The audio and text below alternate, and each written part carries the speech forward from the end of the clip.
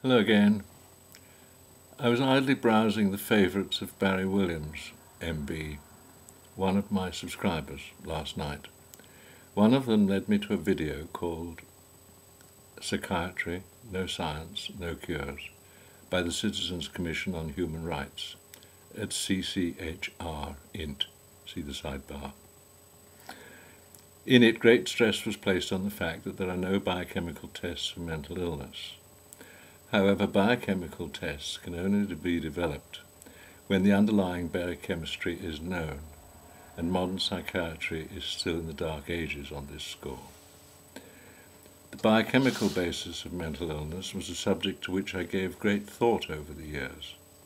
In episode 5 of More Than a Puff of Smoke, I talked about adrenaline and how, since it affected both the mind and the body, I came to see it as a psychosomatic hormone, and see psychosomatic symptoms, or the physical symptoms of psychological distress, as a result of adrenaline intoxication.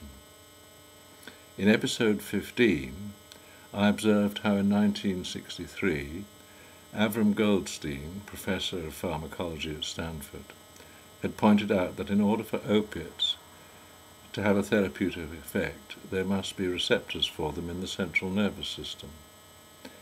The only possible reason for opiate receptors to exist must be to respond to opiate produced naturally within the body. Then, in the 70s, Hans Kosterlitz, one of my old teachers at Aberdeen, isolated naturally occurring opiates. They came to be called endorphins. In my own mind, I assumed that naturally occurring cannabis would also be one day found in the body. Some years later it was, and called anandamide. There are 4 basic types of psychotropic substance produced naturally within the body. Firstly, there is adrenaline, which causes anxiety and fear whenever an individual feels insecure.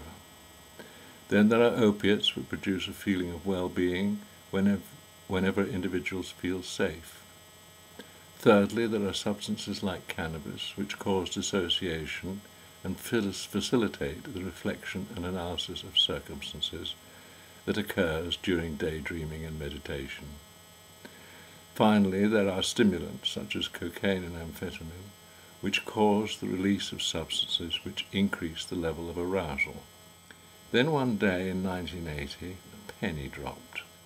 Just as the subtle spectrum of colours we can see is composed of light of only 3 primary colours, so the subtle spectrum of feelings we can feel could be made up of only 3 primary psychoactive compounds. These would be adrenaline, opiate, and cannabis occurring naturally within the body.